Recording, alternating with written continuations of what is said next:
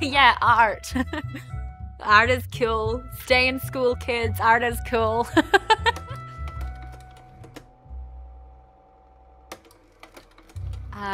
Kia ora, ko Leah toku ingoa. I'm Leah.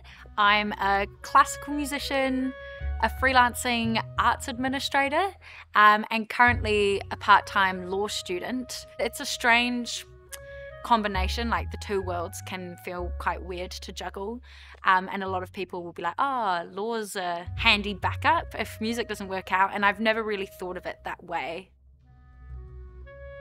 I believe really strongly in not only the practice of art itself, but art advocacy, and that means advocating for the people who make art and how to make it more ethical and accessible, but also advocating for art as something that's beneficial for everybody, not just the people making it.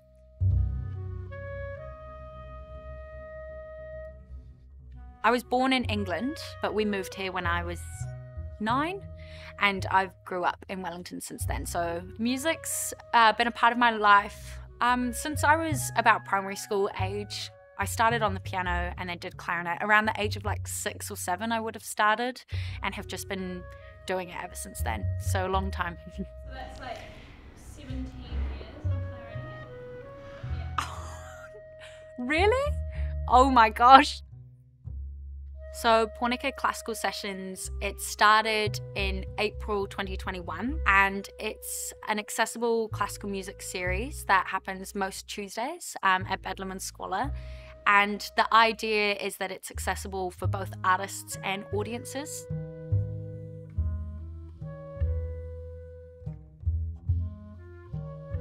So Classical Sessions existed as a series before I took over. It was run by Chamber Music New Zealand. I set out with like a clear intention, being like, this is kind of what I think needs to exist as a space in Wellington for classical music. We have students and like freelancers, musicians from Orchestra Wellington and the NZSO who are like quite established and had really long careers. Audiences can see each week people from every like stage of their sort of career, and people with lots of different relationships to performing music.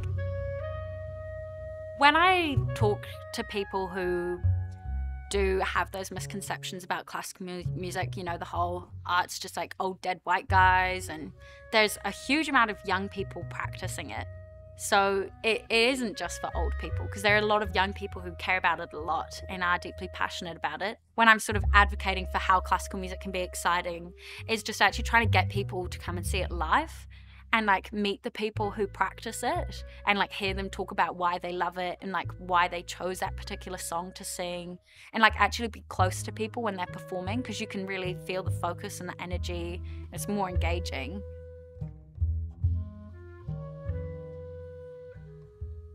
There is an issue with elitism in classical music.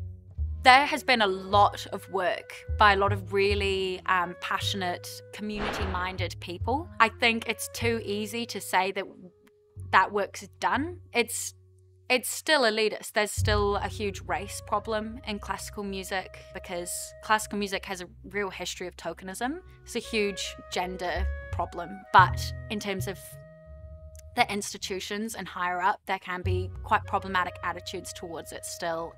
It's all supposed to be like about your technical skill and musical ability, and that's always in classical music what's supposed to speak for you.